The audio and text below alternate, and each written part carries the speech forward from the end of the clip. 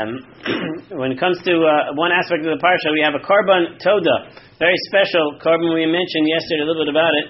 A toda is a korban, what we call a thanksgiving offering. That's what a korban toda is. The Gemara learns that the toda offering is compared to the offering that we have when we bench gomel. The Gemara in Brachos explains that in Tehillim Kuf Zayin, that there are four types of people that have to give thanks to Hashem, and those are the four types of people that today, when they bench gomel, it's for one of those four reasons. So the Gemara learns the four reasons are someone who survived a desert journey, or other potentially hazardous journey, someone who was in prison, someone who had serious illness, or someone who was going over the sea.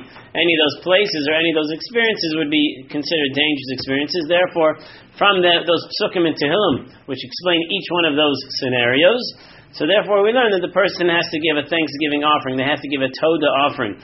The toda is basically from the shlamim categories, which is a peace offering. The toda offering is something that's eaten for a day and a night. A shlamim, which is a general peace offering, is eaten for 2 days and a night. The only difference is, one major distinction is that the toda is accompanied with 40 loaves. 30 of those loaves are going to be chametz, and 10 of those loaves are going to be 30 of those loaves are going to be matzah, and 10 of those loaves are actually going to be chametz. So it first explains the distinction of why do we have these loaves. And this is an important lesson, certainly for us, of chametz and matzah and Pesach. Notice in this particular korban, you're actually offering both.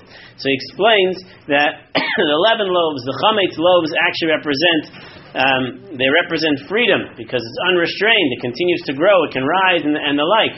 That's what the chametz loaves represent. Matzah, on the other hand, doesn't necessarily represent freedom, but it actually represents well-being, which means food, sustenance, basic necessities of life. Even though when we eat matzah, we describe it as freedom.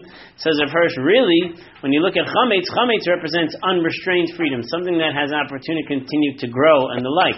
In the case of this particular korban, the toda offering, chametz represents unrestrained, whereas matzah, which is obviously restrained, but it actually represents the general well-being that a person has in their own life. So what he explains is there's a combination of these things, that when a person goes through a difficulty and they need to be thankful to Hashem, the way it works is that you have to have both of these things. One thing is you feel the sense of freedom, you feel the sense of being unrestrained. You're in prison, you were sick, chas v'shalom, and now you feel unrestrained, so therefore you have these loaves that symbolize this. At the same time, he recognizes that his basic sustenance, his basic ability to live, and all the things that he has, is really what he owes to Hashem. He owes all of this to God, his food, his well-being, he owes this to God, and therefore he rededicates all of this to Hashem, and that is what the matzah represents. So on the one hand, he shows his unrestrained freedom, on the other hand, he's rededicating himself over to Hashem, and this is what the representation of matzah is about, rededicating ourselves over to Hashem. Rabbi